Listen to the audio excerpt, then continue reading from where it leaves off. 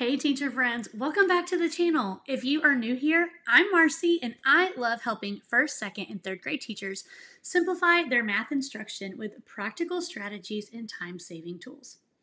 Today, I'm sharing one of my favorite strategies for helping students tackle word problems with confidence. And it's simple. It's called Start, Change, Result. And it's a total game changer in the classroom. So if you're ready, let's dive in and get started.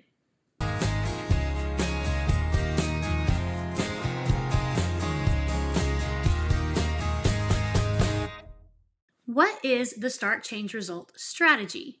Well, it's a simple visual way to help students break down word problems and figure out what information they have and what they still need to find out. The idea is to identify three parts of a story problem. The first part is the start, how many you had to begin with. Then we have the change. The change is what happened to that amount. Did you add something or did you subtract something? And the final part of the word problem is the result, which is the ending amount. This strategy helps students focus on what the problem is actually asking, which is something our kids often struggle with. Even though there are 11 different types of word problems that students are exposed to in second grade, and I've got a video all about that if you want to dive in deeper. I'll link it in the description. But the Start, Change, Result strategy works really well for two of those types of problems, and those are join and separate problems, whether the unknown is the result, the change, or the start. Now, it's important to note this strategy won't work for every type of word problem. For example, it doesn't work with part-whole or compare type problems. That's because those types don't involve a direct action or a change. There's no increase or decrease happening. Instead, students are identifying relationships between amounts or combining two parts to make a whole. Those situations call for completely different strategies. Start, Change, Result is best used when something is actively being added or taken away, which is why it's my go-to strategy for join and separate problem type. So why is this strategy beneficial? Well, I like it especially because it builds strong number sense and encourages flexible thinking. It pushes students to really think about what's happening in the problem rather than just grabbing numbers and guessing which operation to use. It also supports vocabulary development where students are learning to identify whether something is being added or taken away, or what the numbers in the problem actually represents. Plus, it gives them confidence. They don't feel as overwhelmed when they have a structure to follow. And let's be honest, word problems are one of the trickiest parts of math for our students, even for some of our teachers, right? So today I want to talk about how this strategy is going to work. And I'm going to use and model the Start, Change, Result strategy using my daily word problem practice. We're going to start with reading the word problem out loud together. Then in our journal, we are going to write Start, Change, Result. We don't know if we're adding or subtracting yet, so I'm just going to start out with those three words. I'm going to show you three different examples. The first one is going to be a basic problem. Then we're going to get into one with a little bit more challenging numbers. And then the final example I'm going to show you is going to be using a numberless word problem. So first, we would read our problem out loud together. Then underneath, we are going to write Start, Change, Result. Meg has 8 seashells in her bucket. Her dad gave her 6 more. How many seashells does Meg have now? We're going to start out and we're going to write Start, Change, Result. And then underneath Start, Change, Result, I'm going to draw 3 blanks. We don't know if we're adding or subtracting yet, so this is really great because it's helping us set up the problem for what operation we need to do. We're going to go back and we're going to talk about what is happening in the problem. So I'm going to say, do we know how many seashells Meg starts with in her bucket? Do we know how many she has at the beginning? Yes, we know that she has 8 seashells. That is our starting number. Then we know that her dad gave her 6 more. I'm going to ask them Is there a change happening to the amount of seashells in her bucket? Yes, there is. Her dad is giving her 6 more. Because dad is giving her 6 more, this is making this an addition problem. So I'm going to write 6 for my change amount, and then we're going to add our plus sign and our equal sign. Now we know what operation needs to happen and what we need to do in order to solve. If your kids needed to use a number line, if they needed to draw pictures, maybe they need to use manipulatives to help them solve, they absolutely can. So let's say in this example, we're working with first grade students or beginning of the year second grade students. They might not know 8 plus 6 automatically in their head. So maybe they want to draw out a picture to match. You're wanting them to show their work. We know that she starts out with 8. Her dad gives her 6 more. 8 plus 6 is 14. So our result is 14. Meg ends up with 14 seashells in her bucket. Let's move on to a more challenging problem. Emily has 288 shiny flower pencils. She gave some to her friends. Now Emily has 267 pencils left. How many pencils did Emily give to her friends?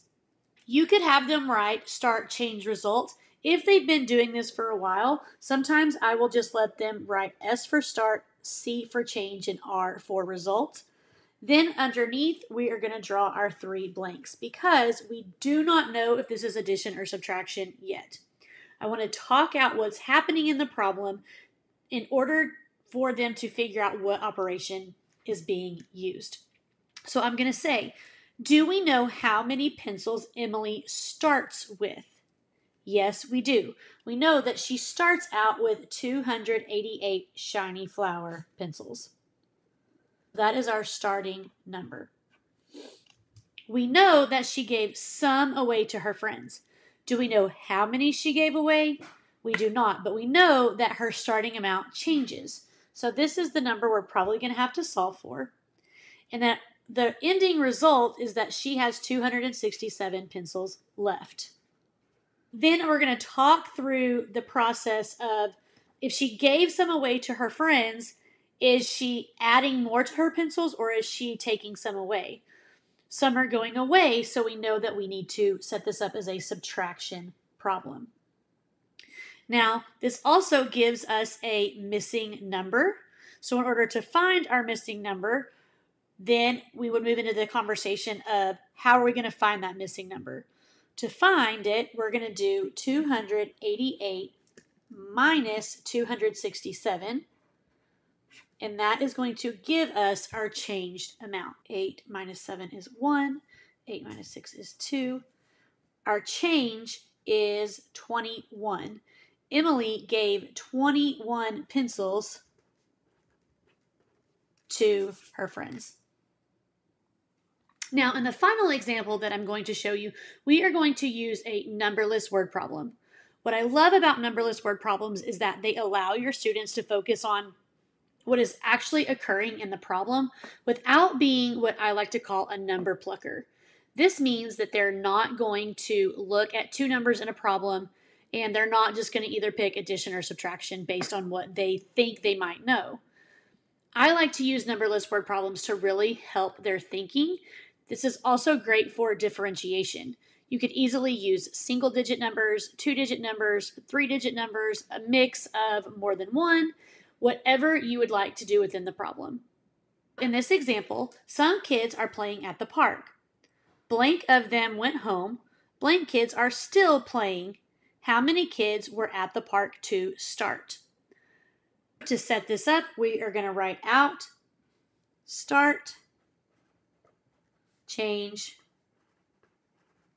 result, or SCR, whichever you prefer.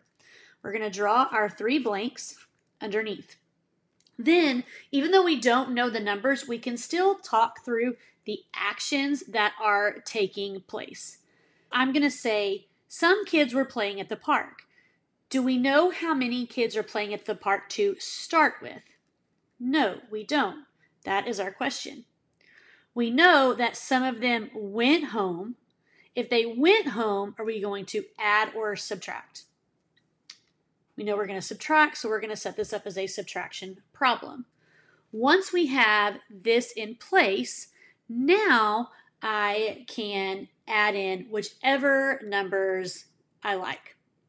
So let's say that 6 kids went home. There are 13 kids still playing.